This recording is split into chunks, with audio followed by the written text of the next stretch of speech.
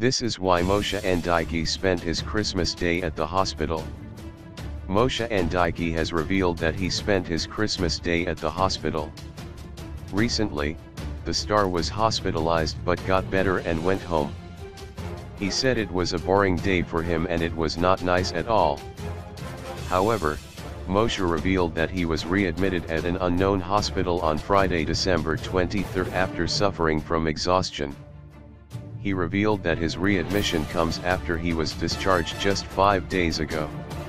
Taking to his Instagram stories to detail how his stay has been so far, Moshe slammed the emergency room nurses.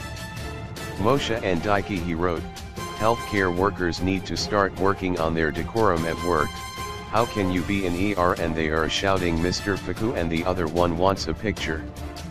Like WTF?